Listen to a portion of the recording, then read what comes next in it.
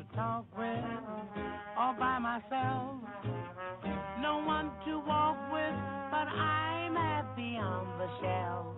Ain't misbehaving, saving my love for you, for you, for you, for you. I know for certain the one I love. I'm through with flirting, it's you that I'm thinking of. Ain't misbehaving, saving my love for you.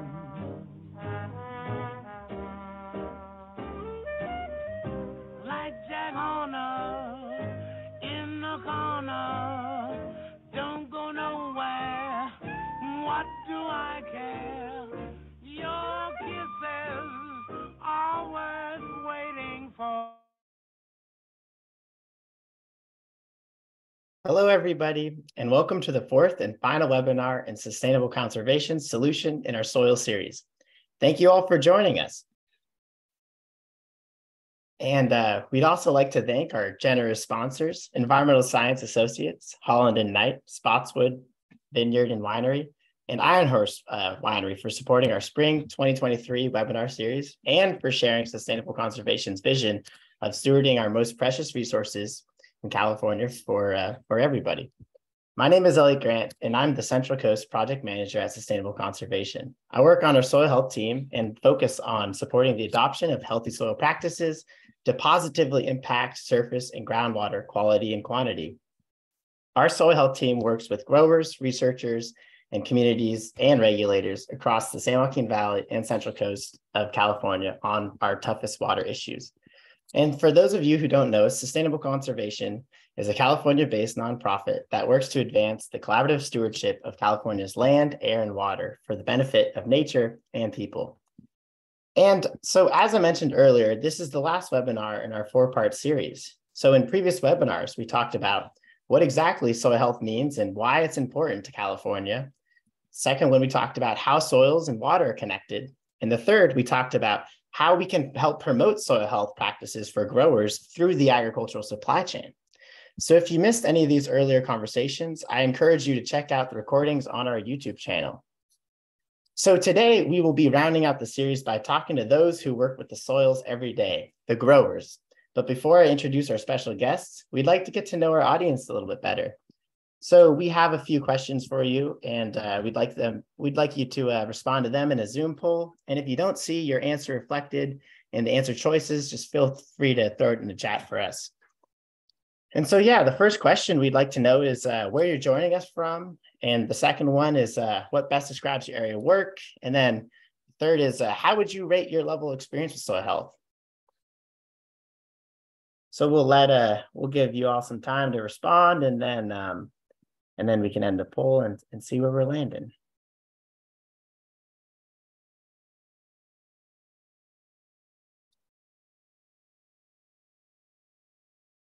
Just a couple more seconds here for you all.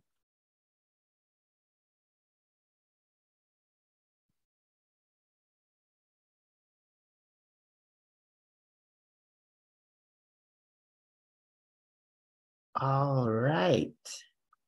So I think now that I think we'll end the poll here. And so it looks like you have a good mix of folks across the Bay Area, the Central Coast, the Sacramento Valley, and San Joaquin Valley. And 13% of us are also out of state or other. So that's great to see. We have a little bit wider of coverage. And then with affiliation, we have a good amount of folks from the government sector and nonprofits, also philanthropy, and some water agencies, as well as agriculture. Very interesting. And it looks like we have a good mix of knowledge here. We have about 30% beginners, 30% average, and some folks, with some expertise. So really looking forward to the questions that we're going to be coming up with today. Oh, I'll share the results. Sorry about that, y'all. Now you can see them. All right, let's get started. Okay. So yeah, let's get started. I'm excited to introduce our panelists today, Katie Chiapuzio, the Director of Environmental Science and Resources at Braga Fresh, and Justin Wylie, a fifth-generation farmer and partner of Wylie Farms. Welcome, Katie and Justin. Oh, hey, Elliot. Hey, Hi, Rob. folks. So, tell us both about who you are, and both as a person and a grower. And let's start with you, Katie. Sure, sounds good. Yeah, so I'm the director of environmental science for Braga Fresh. Braga is a family farm out of the Soledad area, which is the southern Salinas Valley. We also grow an imperial. We're on our third generation of farming, and we are 80% organic, 20% conventional on the growing side, and we're pushing into the regenerative farming space as well. I'm the director of environmental science, so I was hired about 4 years ago to do greenhouse gas emissions data, all sorts of data compliance. And over the years, my role has kind of grown and expanded. And so now I do all of our on-farm trials. We do a lot of collaboration with nonprofits, with universities or government agencies. And so coordinating all of that, I also manage an apiary on the farm. So we have about 18 active beehives that I'm managing. And yeah, just getting out there on the production side of things and figuring out where we can make improvements. As a person, I love cooking, I love eating, I love learning, and I love going outside. So agriculture is a good fit for me, I would say. Great. How about you, Justin? Yeah, as you mentioned, I'm a fifth generation farmer. We operate out of Madera, California. So our family, we own ground in Madera, and then we also are ranch managers there. So about 3,500 acres we manage. I also work for an ag investment group on the side, so I'm very aware of that side of things. That's definitely plays a role in California agriculture. But as far as regenerative agriculture and organic, about 7-8 years ago, my son was diagnosed with autism, and at the time there were a lot of issues, health issues, and asthma, and a lot of sickness on his part. He was hospitalized a couple of times. At the time, we were faced with the decision of either looking at sort of an acceptance role, which a lot of people do practice, and saying this is kind of the future. But it was so extreme at the time with his sleeping habits and night terrors and things like that, we decided to look deeper for our family. And what we discovered is that there was a connection there between his gut and his health. And then later, of course, discovered that connection that's very common in regenerative ag, that is the connection between the soil health and our gut health. And so, but 7-8 years ago, I hadn't made that connection yet, but we decided to go this route of just doing everything we possibly could to detox him and changing his diet and switching to a lot of raw things like raw milk. And all of a sudden there was this dichotomy for me as I'm managing thousands of acres and farming on one side one way, and then I'm at home, I'm feeding and acting another way, and the two just did not fit. So all of a sudden I started to look at that and discovered regenerative ag. So we've been on that path for about 7-8 years. So I still wear both hats, where I sit on boards and I participate in the general farming community on the conventional side, but I'm doing everything I can to spread that word to farmers to let them know there's another way out there, and all the exciting things that we're seeing happening on our own farms, and that sort of the hope for the future. And I think there's a lot there. So, wow. Thanks for sharing your story, Justin. Appreciate that. And to you too, Katie. So, yeah, we'll go back to you, Justin. Tell us about your soil and what soil health practices you're implementing. And just for some folks who might not be as familiar with soil health practices, just quickly define what the practice is when you say the name or something like that. Okay, so there's several, and one of the biggest things for us being in permanent crops, so we mainly farm pistachios, also citrus, pomegranates, and almonds. And mainly we started out with the pistachios and regenerative ag as a conventional farmer for a long time, having multiple generations still involved in the business. I can tell you the fear is real. Being in that situation where you start to pull back on your inputs, on your nitrate, nitrogen, starting to, look at pests and disease as a symptom and not going out there immediately and trying to kill it. It was very, very difficult from a psyche standpoint, just looking at it and making changes. But one of the first things we did is, following a lot of regenerative agronomists, is remove the nitrates from our trees. So looking at sap sampling, we completely eliminated nitrate, nitrogen application, switched to compost and fish hydrolysate. That was a big one for us because it reduced disease and pest pressure. And then really looked at getting our soils covered and started trying to figure out ways, and it's a lot easier, I know, in permanent crops for us where we don't need clean floors, but looking at getting our soils covered and putting a mix of root exudates back into our soil to try and change the dynamic. And I think that's had a huge effect. So those are two. I mean, there's about a dozen of them I could go into, but those are two big ones. The early start is getting the soil covered And then also just for us, removing nitrogen from the program and focusing more on amino type fish hydrolysate and compost were big for us. Wow, very cool. So you're using organic amendments as fertilizers and then cover crops throughout the growing season to help keep the, as you say, soil covered. Yep. So absolutely.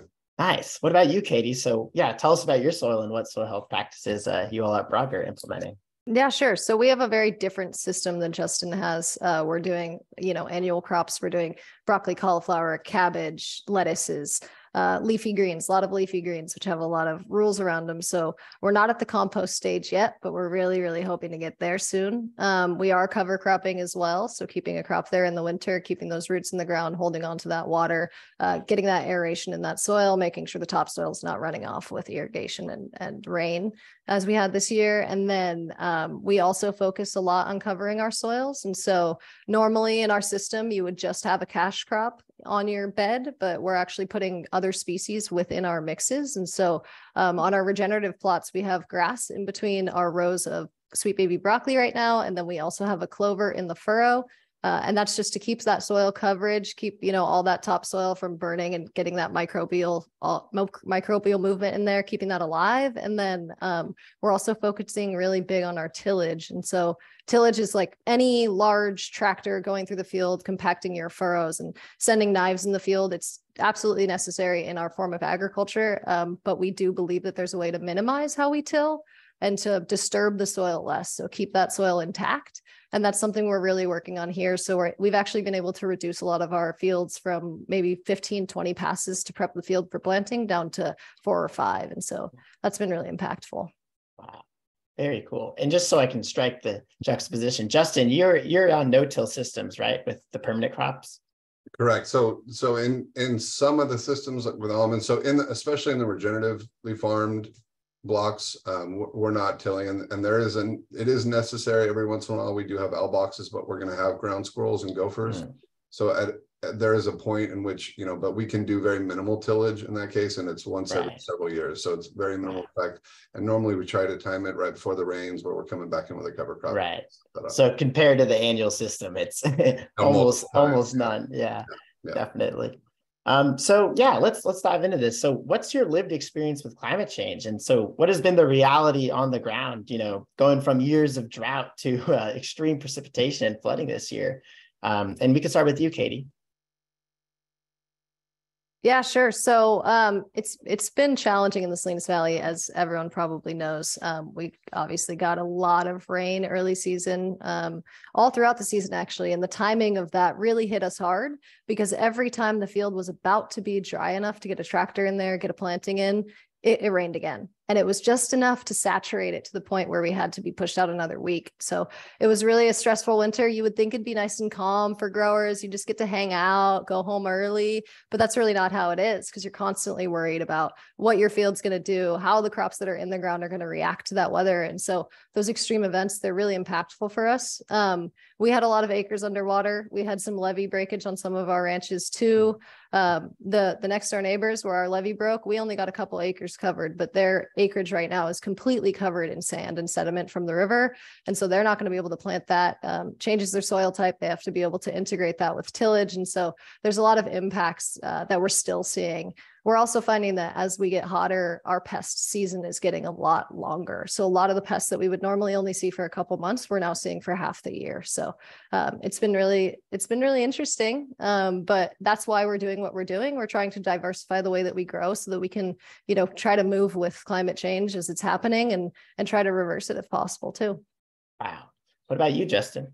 Yeah, so definitely increasing pest pressure. And I think that's one of the differences between regenerative ag and conventional, is that on that conventional side in California, especially, we're seeing, of course, there's a lot of legislation coming down. There's a lot of research looking into what are the effects of some of the chemicals that we're using in conventional ag. So long term, we're not sure. We've lost quite a few tools over the last 10 years where they've, decided that, and rightfully so in a lot of cases, that they were too toxic to the environment to be using in our crops and our food. But in being on that other side, it's a scary proposition to not know what the option is if you lose a certain tool. And so in pistachios in particular, with climate change, we're actually seeing a big increase in navel orangeworm pressure. So our biggest pest.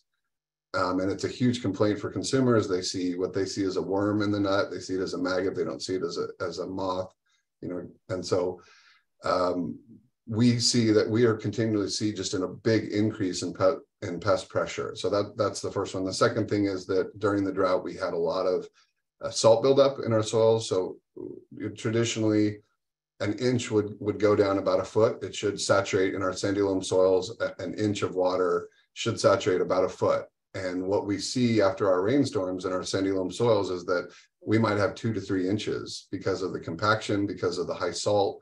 And that's a very common accepted thing in conventional ag. You talk to an agronomist or an irrigation specialist, they'll say, oh, that 2-3 inch storm isn't going to touch your soils. And so it's almost like we've accepted this compacted, highly compacted, salted up soils. So we saw that with our soils, and then also just an increase in the salt loads in our soils without that leaching effect of that 12 to 15 inches of rainfall.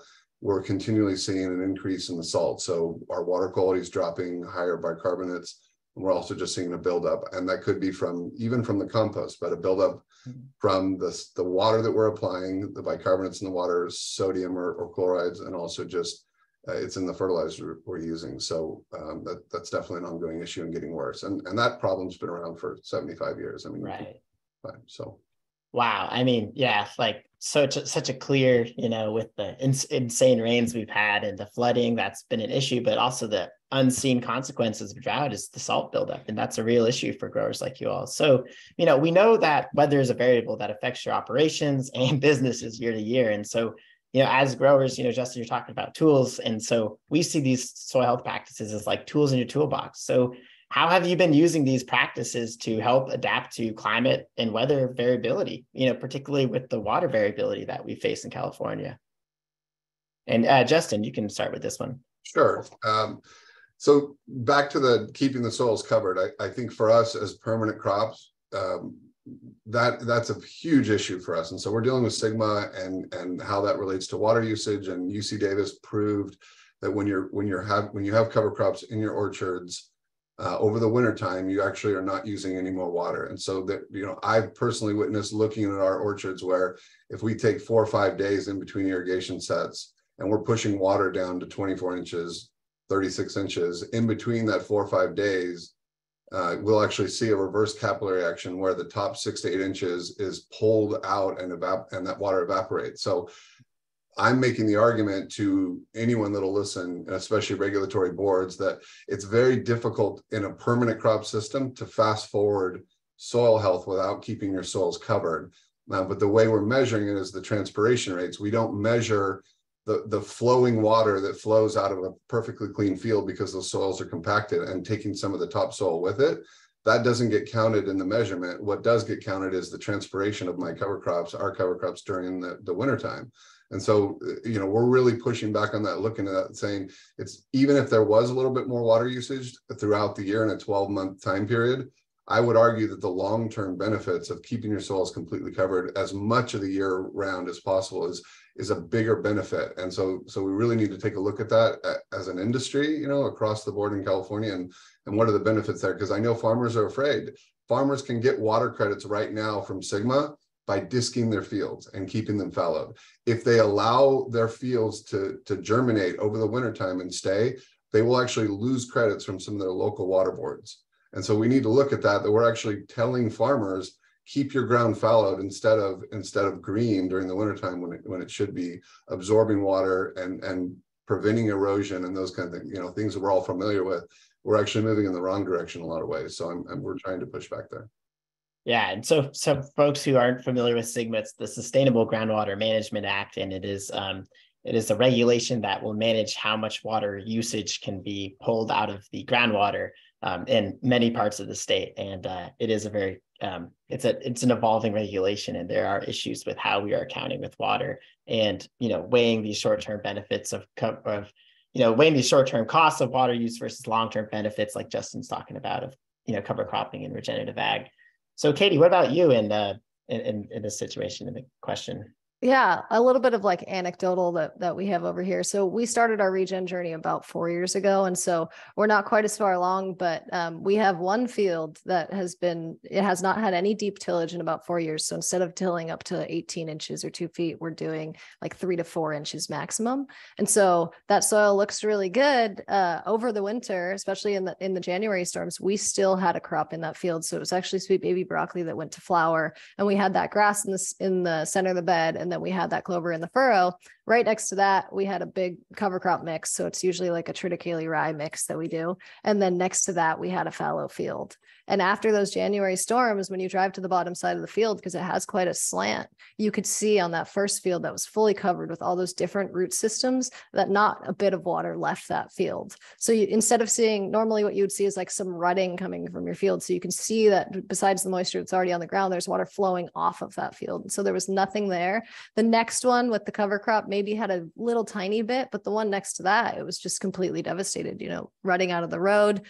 Fortunately, on that ranch, we recycle all of our water, so that wasn't going to go anywhere. But it's just one of those things where right away you're seeing the benefits of these practices. And a lot of people told us when we started this journey, you're not going to see anything in 3 years, because we do have a grant, that is covering part of this. And it's like, we're like, oh, we're going to get all this great data. And they're like, you're not going to see anything in 3 years. And I'm like, really? Because we actually have been seeing stuff already. And we saw it almost right away. Even after a cover crop, it's not very common to see earthworms in Salinas Valley ground. It's really low fertility. And we've had earthworms in a lot of our fields. So there's just a lot of really encouraging, anecdotal data, and we're soon going to have the numbers and the qualitative and quantitative data to prove that this concept is possibly scalable in our system. Wow. I love that anecdote of, with soil health practices, people do say it's that long-term, accrual of gain that you get, but, the water benefits, they can really come in the short run. And I think that's a great point to take home. So beyond, producing the food and what other issues, in addition to responding to climate variability and the inherent challenges of crop production, do you face with integrating these soil health practices? And Katie, you can start us off on this one. Yeah, that'd be great. So one thing that's really difficult for us is this is something that we want to do. Farmers are the biggest advocates for their land. They understand their land more than anybody else. And it really does, it fluctuates a lot. So Salinas Valley, low fertility soils, but those soils can be totally different if they're only a mile away. And so the practices that you're trying to implement, it's difficult, and it's really difficult to scale. And it's up to the farmer and the grower to understand what they're doing and their soils and understand their system to be able to properly apply these things. And I don't think that that's necessarily how regulation always kind of applies to us, right? So it's blanketed and it's understood, and we understand that that's something that we have to comply with, but it is difficult sometimes, mostly from buyers, I would say. I think regulatory, they know what they're doing, but sometimes from buyers, they have these really intense specs that they want you to make, for example. So they want your conventional broccoli to look like your regenerative broccoli, to look like your organic broccoli. And that's just not the reality of the situation. Conventional, you have all the tools at your disposal. Regenerative, you don't. And so sometimes your specs are going to be different. Maybe the crop will look a little bit different. And that flexibility in the market is really necessary, because I think a lot of the times growers are kind of seen as the problem. Why aren't you harvesting that? Or why did that not make it to market? And it's like, well, we did harvest it and it did make it to market, but our regenerative broccoli might not look like our conventional broccoli based on the way that we have to grow it.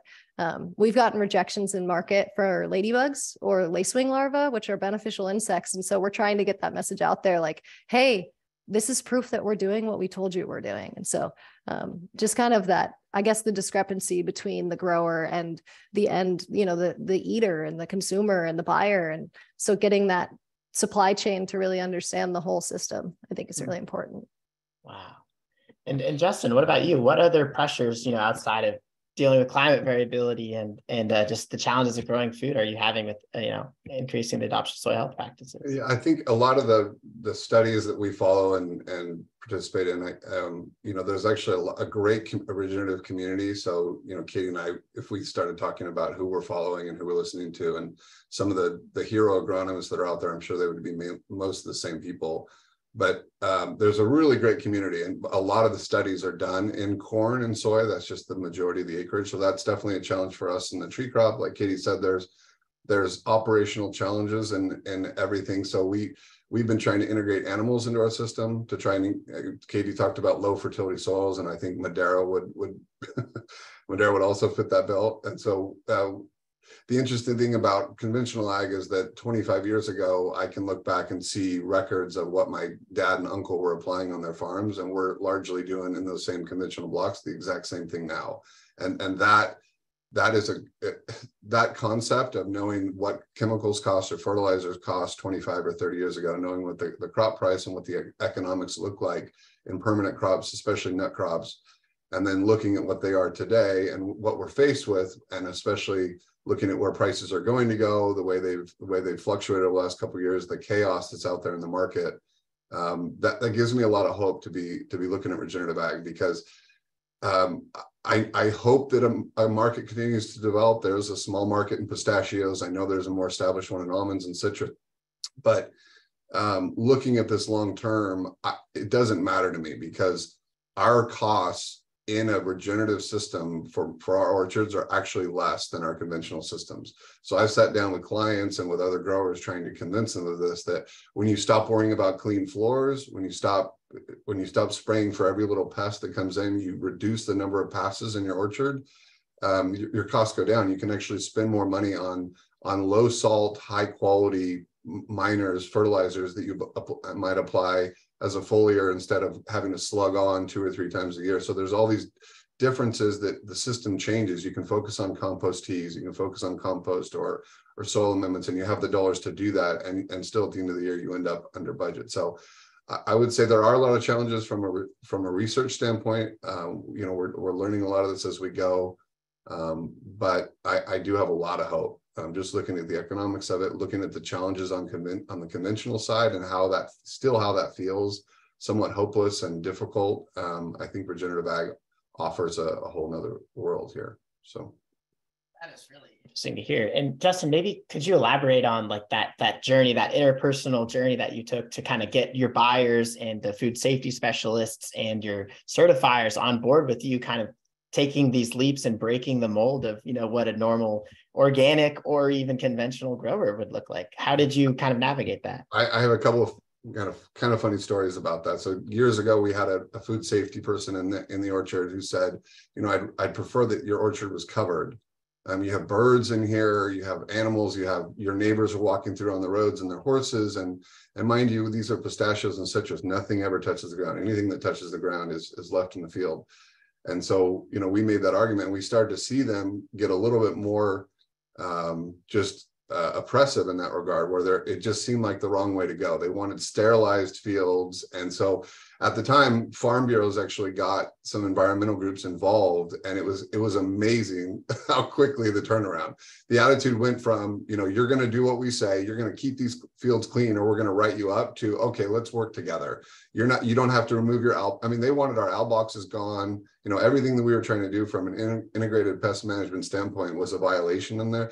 And within a year or two of just meeting with, I'm not even sure what happened, but I know there were a lot of meetings going on in Sacramento with some of these groups.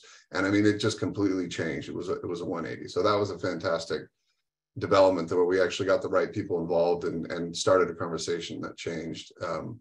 About 6 months ago, I got a call from a fire marshal, and she said, hey, you're in violation. You have weeds all around the outside of your orchard. You're a fire risk. And I said, ma'am, those aren't weeds, that's ground cover. And I said, those have been there for years, and they're planning to stay there for years. And it's everything I'm doing. And if you make me remove that, I'm actually moving backwards in my program. And she said, that's really interesting. Hold on a second. And then she gets back on the phone 30 seconds later. She goes, you're fine. You won't hear from me again. It was that quick. I thought, okay, this is going to be a battle. She wants me to disc my field. And so I think just having that conversation. So there's still some challenges, some education going on there from a bureaucracy standpoint, like I talked about with Sigma, but these conversations are happening. And I think, regenerative ag is out there in the mainstream, and we just need to work our way through it, like Katie said, on an operation by operation basis. And if I can add, I think that the food safety, especially, I think that shift is happening in our market now. And I'm really excited to see it. Just the decisions in food safety being made more from a science basis and showing, yeah, we can have habitat, we can have owl boxes, and we can have bird boxes, because these are all working with nature. And when you work with nature instead of against nature, you're actually getting more benefit. And yeah, I agree with that. And I'm excited that it worked for you. And I really hope that it's working for us too. So sometimes you get lucky. Yeah, well, I mean, I think it might be important to call out the differences in these systems because, with a lot of the permanent crop systems, you have a pasteurization step. And so that is something that is assured cleaning step. But with Katie, you want to talk about your system a little bit just so folks know the yeah. I mean, it's specialty row crops. You're growing everything on the ground, low to the ground. We're doing soil and water testing, of course, but yeah, totally different system. There's a big concern with raw consumption of spinach, all the outbreaks that we've had, and so it got really tight really fast. We had people get sick, and we don't want that to happen in the industry, not in us in particular, but that happened. And so all these regulations came down on us, and everyone kind of went bare ground. You can't have habitat. You don't want to cover crop. You don't want to harbor any pest. You don't want to harbor any rodents or anything like that. And we've been bringing those practices onto our farm for a long time, and we don't think that they're having that negative impact. And so it's just been it's been really encouraging to see that shift of, hey, maybe you can have habitat, and it's okay if there's birds around as long as they're not these species. And hey, maybe if we bring the native birds back, we're actually not going to have these issues because we're going to get rid of those invasive birds that cause these issues. So it's been really cool. Wow. And what do you feel like, to both of you, what do you feel like the change of the tide has really been driven from consumer, pressures on the supply chain, or is it from kind of growers like you all trying to really innovate and trying to break out of the mold of how things are done? I think for our industry, it's the collective voice. I think that as we come around and we say, hey, we know what we're doing, and we trust, our growers, and we trust our processes, this is why. And then having a lot of the local universities back us up on that and taking up those research projects and getting the funding to prove the concepts that we all believe in. We need the data. It's really important. So working the growers, getting in the room with the academics, with the nonprofits, it's like, I really think that that's what's pushing things forward. And that's what's worked really well for us personally. Love hearing about the collaborative solutions. That's our bread and butter. What about you, Justin? Any perspective? I do think the sustainability groups in combination with some of the universities, they're out there, and it was great working with some of the researchers at UC Davis, because they feel very strongly about ground cover and its connection to. So for permanent crops, we're watching and measuring fungal to bacteria ratios very closely. And so for a permanent crop, we're looking at, say, 1 to 500 in weight in a soil, fungal to bacteria. And it really should be reversed. An old growth forest would be about a 500 to 1. We'd love to be at least 5 to 1, maybe 10 to 1. And we've seen our soils go from 1 to 500 down to 1 to 50. And now we're probably at that 1 to 10, 1 to 5. So we're moving in the right direction. We're really excited about seeing mushrooms sprout up in the fields. You're out there walking in a pistachio field, and all of a sudden there's a maple growing. And so one of the concepts of this soil is that soil fast forwards, it germinates according to where it's at on that scale. So early successional plants would be a lot of those weeds. Later successional would be more like bushes and trees, and we're seeing a lot of that. But that conversation is happening, and people are watching from the universities, and they're in on these conversations, and they're taking this message back to some of these groups saying, we have to have a conversation about this. It cannot be black and white. It can't be clean, sanitized fields. They need some of these tools, and they're not perfect. Definitely we have other animals in our field. We have a lot of coyotes showing up all of a sudden because there's food sources for them. So, just one more reason in our world to not harvest off the ground, and keep the field clean. But generally, food safety for us is basically very careful about what we're applying within 90 days of harvest. And we can very easily fit into that window. So we don't apply compost. We wouldn't have animals in the field within 90 days. And so that timeline, especially when you're in the heat of summer, gives that ecosystem a chance to cycle and reduces any sort of pathogens that might be in the field. Wow. I'm just curious, what do your neighbors think for both of you? Oh, they think we're crazy. But we're talking to them. I have a neighbor from Switzerland, and he's a good friend of mine and very opinionated, been around for 30, 40 years farming pistachios with his family. And now all of a sudden I'm starting to see his berms get a little dirtier. He's not spraying as often. And all of a sudden, for the first time in 40 years, he's applying compost. Wow. I haven't said anything, but I really want to say something because he's giving me so much. We just had a grower bordering our home ranch say that they're going to plant like 30 acres of flowers for our habitat, or to add to our habitat and for our bees. And we're like, Nice. Happy to see that's coming. So yeah, definitely people were like, what are you doing? I had to jump in a meeting with like soil health professionals and tell them that this was our plan, and just pretty much had them all say like, we think you're going to fail. And I had to say, I appreciate that. I respect you. And we're going to do it anyways.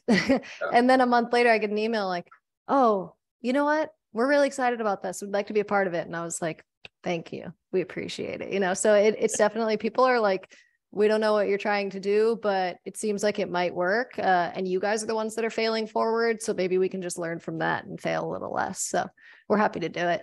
Wow. And Elliot, I haven't made this point yet, but I do farm and manage a lot of conventional acres and a bunch of different crops. And from a bird's eye standpoint, there are a lot of issues. So I'll give you one example. Currently, we're having the worst thrip year in the citrus industry in California in the history of citrus. Crops like lemons that maybe you might spray once later in the season have damage from top to bottom.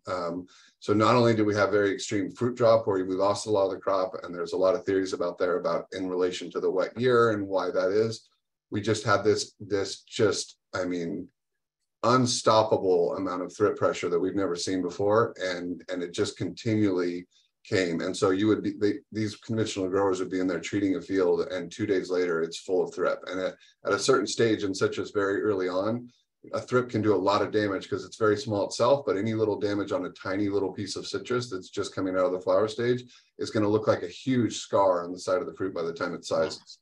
And so they're very susceptible early on. And so what we're seeing out in the field, I was in some fields yesterday, and it's a bloodbath. And it's, and that's so the argument here that conventional ag has it all figured out, that there's a system out here that works perfectly, it's just not true. And I get that question a lot. Well, what's your production like?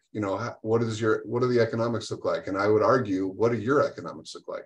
If you take a 10-year period, what does your production look like, and what do your economics look like? And that goes for almonds. We're having, whether that's hail damage or weather, and some of that's not stoppable with regenerative ag, but I do think resiliency comes with regenerative ag. We've seen some really exciting results just resisting some of the weather, whether that be drought, hail, so I think we need to look at that big picture and just compare, because a lot of people look at conventional ag and say, well, there's a system over here and it works. And I'm here to argue that in a lot of cases it doesn't. Wow. Very interesting. Thanks for sharing that. So let's move on to the next question. So, considering how these practices can really add to that resiliency that you're talking about, Justin, both in the lens of pest pressure, but also in the lens of water scarcity and, short-term water abundance, like with flooding, what are some areas or challenges that you're really excited about working on the next few years? Like, what are something that you're really trying to adapt and tackle to really kind of get to that next level that you see for either of your respective systems? And Justin, we can start with you and then go to Katie. Sure. So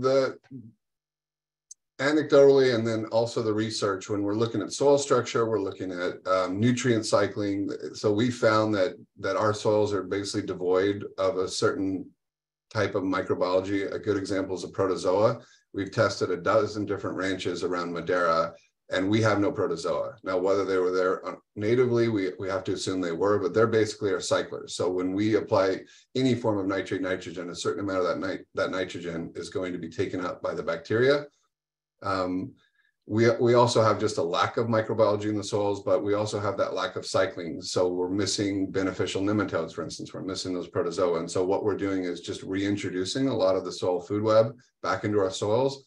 The difficult part of this is we have high salt. Like I mentioned, we have very compacted soils. Our soils aren't respirating, they're not breathing. So it's going to be difficult for a lot of the beneficials in our soils to live. And we see that where we'll apply a compost tea, we get a response, maybe a few months later, it's a lot of that biology might be dead. And a lot of the bugs in a jug, the sellers of these fertilizers will tell you, oh, maybe it lasts 2 weeks in the soil. So maybe you get a response from whatever it is you're trying to do. It doesn't last very long. It's a very expensive proposition. So what I'm very excited about is improving the soil structure. And that's going to come from soil organic matter getting above 3%. And we've been seeing about 0.5% to 1% every year. Yeah, I'm working with a company called Myland that actually applies microalgae into your fields. And it's a fantastic system that actually takes the beneficials non-filamentous native microalgae and puts it back into your soils to try and feed all of the microbiology that's already there. So when we can get above 3% in our soils, I believe that's when the magic's going to start happening. I can tell you that there are no soils in Madeira that are above 3% other than the fence lines. And so that's what I'm really excited about in the next couple of years. If we can get above that 3%, start to see respiration and some of those cycles returning, the nitrogen cycle and the carbon cycle come back to our soils. Wow, very fascinating. What about you, Katie? Where's your pie in the sky, and where are you trying to work on the next few?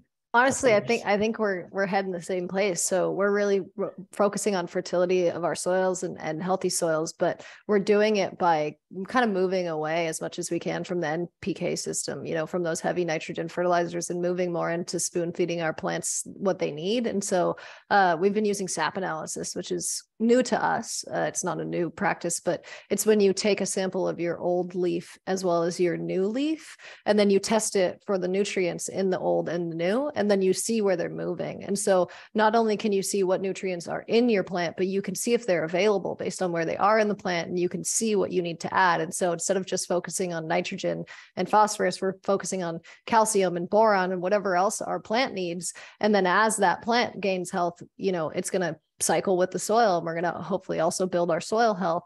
And what that's going to do for us, we're hoping, and we're starting to see, is really, really knock down our pest and disease pressure. Because if you can get a healthier plant that's using more photosynthesis and actually maximizing its photosynthetic abilities, you can end up with a plant that's going to have high Brix, which is something used a lot in vineyards and something we're starting to look at in vegetables. And with high Brix, you get an impalatable plant to a lot of pests. So like aphid, for example, can't eat plants that are high enough in Brix, like a 6 or something. And so as we try to lift those Brix up, which we have done successfully, we're kind of fluctuating right now, but we were getting plants up to Brix around 12. And so with 12 in your Brix, you're not going to get pests eating those plants, and you're hopefully going to fend off disease better, just get a more resilient plant. And so to see these ideas that are kind of more biological rather than chemical, kind of just making that shift to a more holistic approach. It's been really fun. I see Brix in the comments. I'm just going to say Brix, it's used in wine. It's pretty much like the sugar level of your plant. So if your plant gets high enough in a sugar level,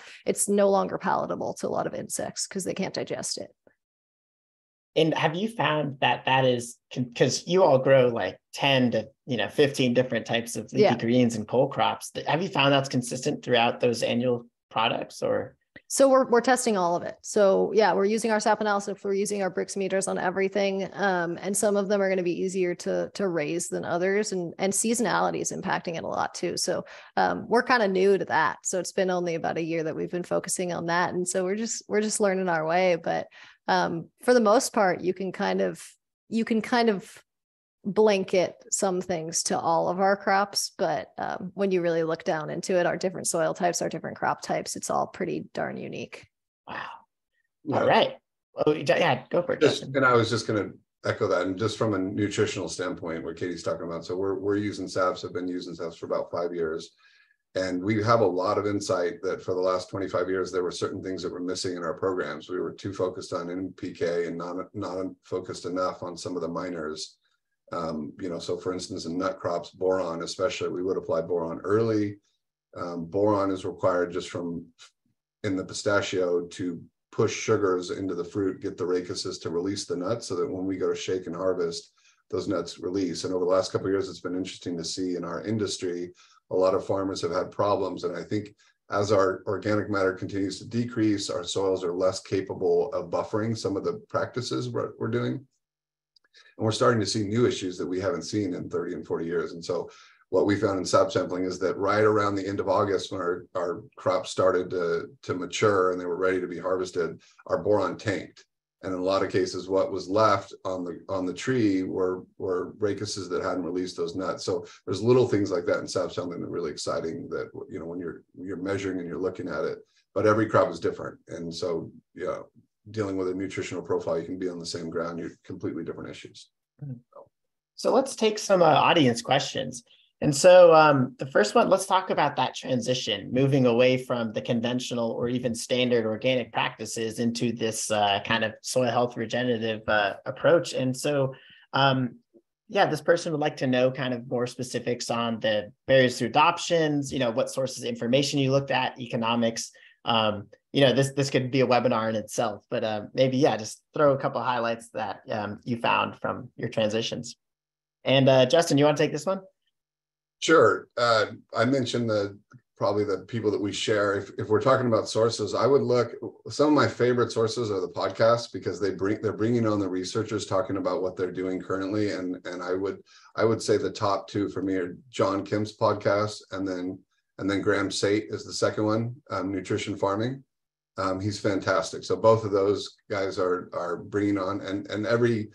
They're also interviewing, they're also talking about their own research, and you can actually find webinars. The third one would be Elaine Ingham and her soil succession stuff. And she's been around for a lot longer than anyone else. I think 40 years. She's been speaking to groups where they laughed her off the stage at some point in the 70s and 80s. And now she's considered kind of the, one of the premiers. So. And Justin, do you mind typing those in the chat? If Sure, you get a chance to do that. Yeah, and Katie, do you want to talk about your transition, or do you want to move on to a different one? Where do you feel? No, that's fine. Yeah. So we've been growing conventional and organic for a long time. And so that's, two systems that we're familiar with, and we feel we do very well. We supply great product, and we supply a lot of it.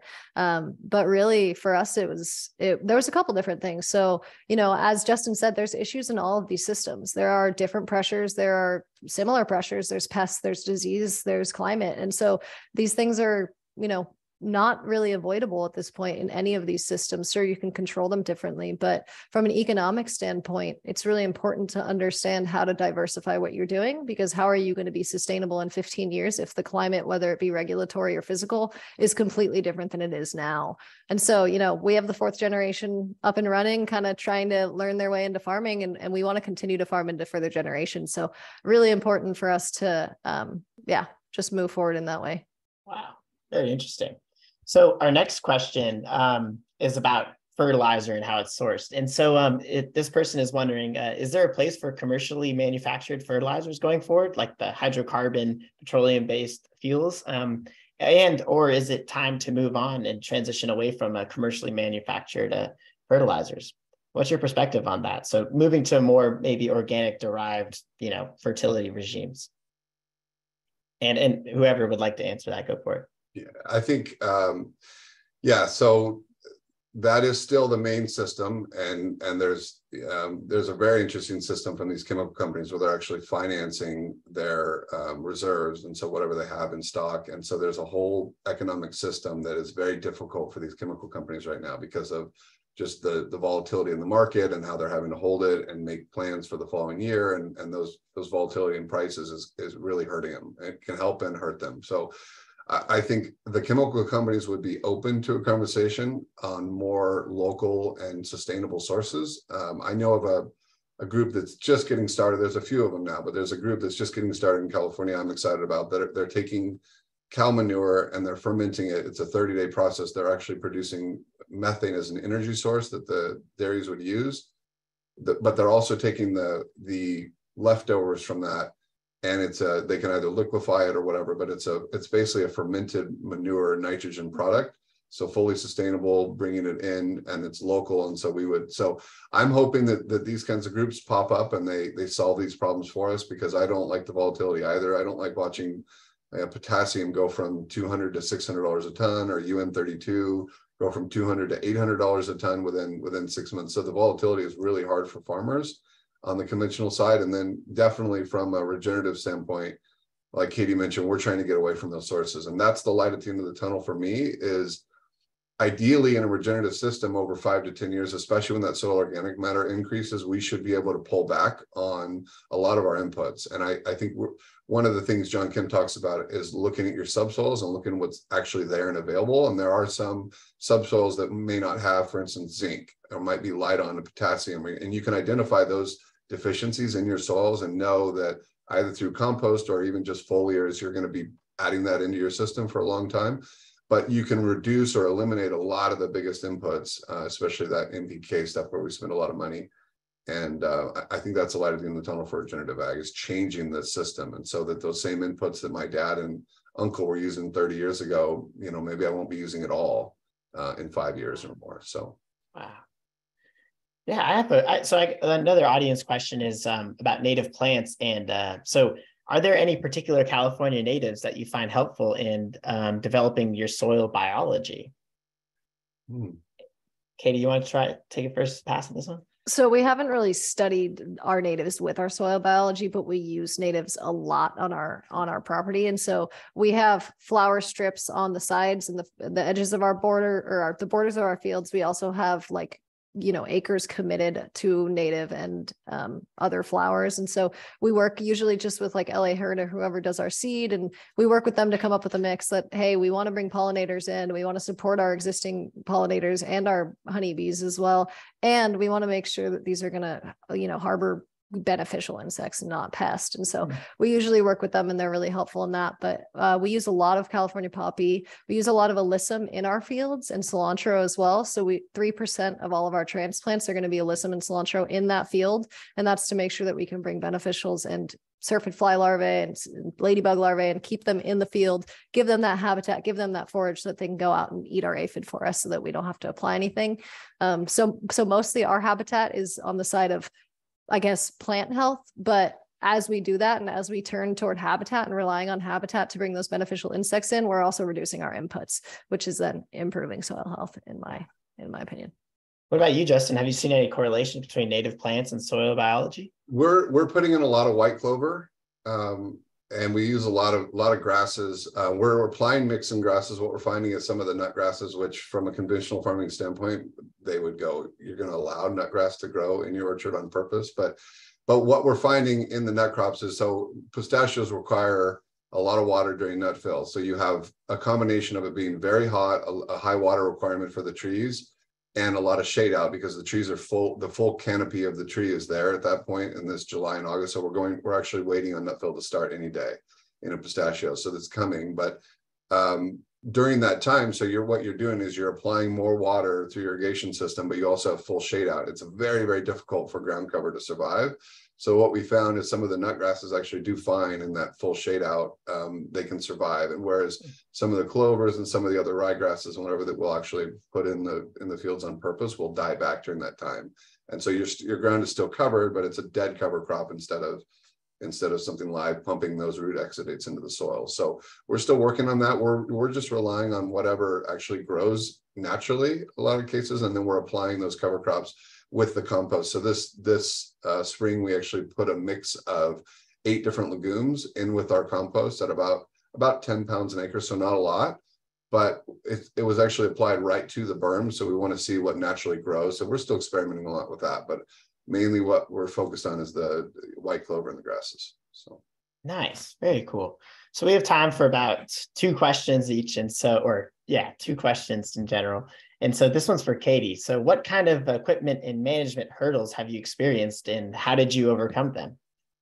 So when we started our regen journey in specific, we wanted equipment that could strip till, right? So we don't own a strip tiller. It's not super common for us. And so we borrowed one from UC Davis, I think it was from Jeff Mitchell up there. And so we borrowed this strip tiller and it was great and it was cool. And so we were saying, okay, we need to buy one of these. And ownership said, no, we're not doing that. We have tons and tons of tractors. We have tons and tons of implements. Make do with what you have. And so we did actually. So we started using the tools that we already had and we're just modifying them. So like Justin said earlier, we have found so far, and we're hoping to prove this with data by the end of this 3-year project that we have, but we're proving so far that it's actually been cheaper for us to grow regeneratively because we're using less diesel in these tractors. We're using less passes. So we're consuming a lot less diesel, but and then we're using less inputs too. But for the equipment, we took what we had, we pulled the shanks up. So we made sure that,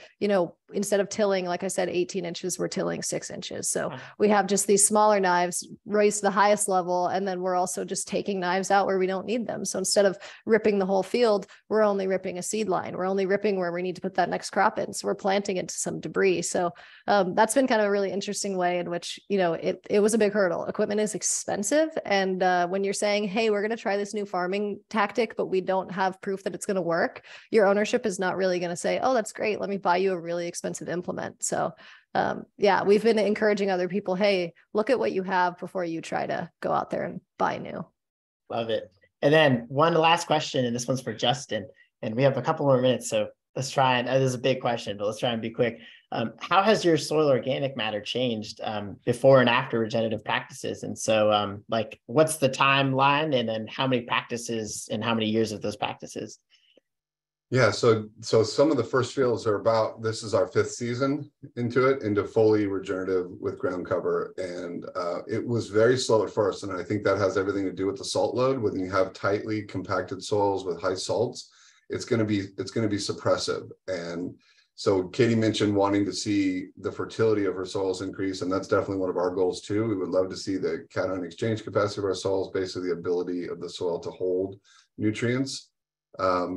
But what we have seen very early on, as the soil organic matter is slowly increasing over the 5 years. So I think we just got over 1.5%, maybe 1.5%. I'm hoping at the end of this year we'll be pushing 2%. So we're not at that 3% yet, but it didn't move for the first couple of years. But what we did see was a reduction in salts. And so as that soil structure starts to come back, you will start to see the health, and you start to see the different types of plants that are germinating. And so a lot is happening, even though it doesn't look like it on paper. Right. So that's the key there. But I wanted to mention one other thing. One of the plants that I found really useful is yellow mustard. It's a biofumigant. It's very common in the regenerative world to talk about biomustard, but if you're not familiar with it, I think it's a very, very powerful tool for gardeners, for farmers. We came into a couple of fields we were going to transition into regenerative, and we planted 1% yellow mustard. It looked like it was 100% yellow mustard. And that's part of that argument that Elaine Ingham makes, that your soil has something like 22,000 seeds per square foot in the seed bank, and it's going to germinate what it needs. And there's a whole argument. There's a lot of books out there talking about historically what weeds will germinate. And we found in some of our cover crops, when we included any brassicas, any mustard at all as a biofumigant, they completely took over it, and they grew, like shoulder height, like 6 feet tall. And then the next year we included it in those same mixes, and you couldn't find it. And so we have all these examples like that of where you're applying a mix with as much seed variety and seed as possible, and the soil will actually do the rest from there. And I think mustard's a very powerful biofumigant to try and just clean up soils that are compacted, that are maybe disease prone, the same things being farmed over and over. So wow, great, love to hear it. So to wrap it up, a lot of people in this webinar care about food and how it's produced. So what's one thing you hope that these folks walk away with today? And Katie, why don't you start us off, and then we can go to Justin. So I think the big theme for me is really collaboration. And I think that it's really important, like I said, to get everybody in the room.